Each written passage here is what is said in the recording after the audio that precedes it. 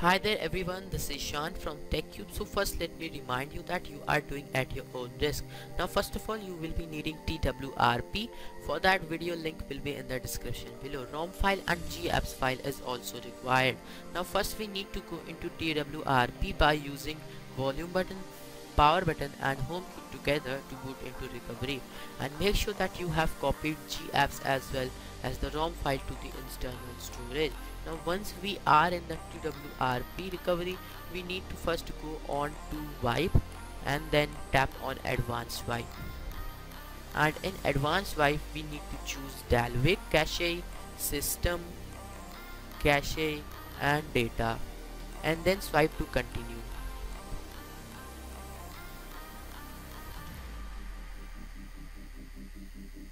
And once it's finished we need to go back to the main menu, and then here we need to choose locate the ROM file where you have kept it, and then on the ROM file tap once, and once the file is selected swipe once again to continue. And once it's finished we need to again wipe caches and then swipe again, and it's done. Now tap on reboot. It may take around 15 to 20 minutes, so yeah, so don't panic.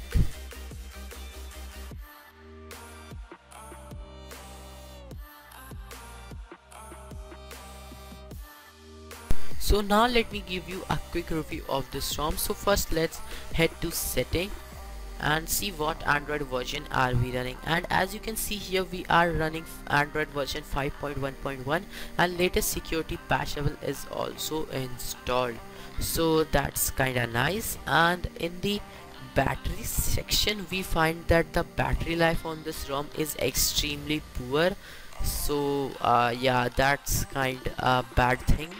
And in the gestures section we find that many gestures are present, so yeah, that's kinda nice addition to this ROM.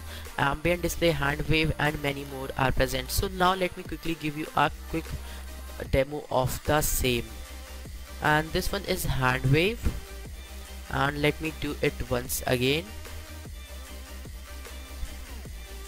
and as you just saw it works completely fine. So yeah, and all the basic functionalities like Wi-Fi, Bluetooth and SIM card work completely fine as well.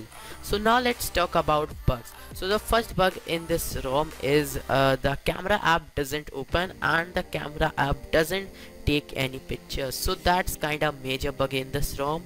And one of the good pros I found in this is FM radio works completely fine, but the music player can't play any music, so that's another major bug present in this ROM. So here and there bugs are present. I hope the developer fixes these bugs pretty soon, so yeah, fingers crossed.